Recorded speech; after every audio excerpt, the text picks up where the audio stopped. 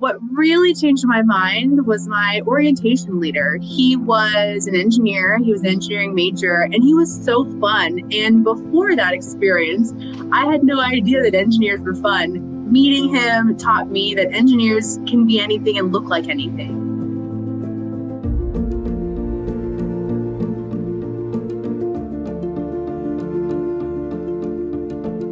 Hi, my name is Sara Peña. I did mechanical and energy engineering at the University of North Texas with the College of Engineering, and I graduated in 2016.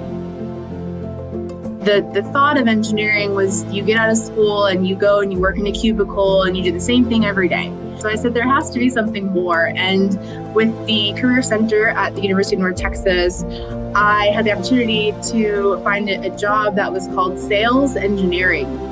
I thought, all right, let's give this a try. So working for my company, Schneider Electric, had the opportunity to work in industry, supporting sales engineers. And it has been a very cool experience just being on the technical side, the HVAC side of sales, and just seeing how the business works together from an engineering perspective. One of the great benefits of the University of North Texas was the collegiate professional organizations. So one of them I was in was the American Society of Mechanical Engineers.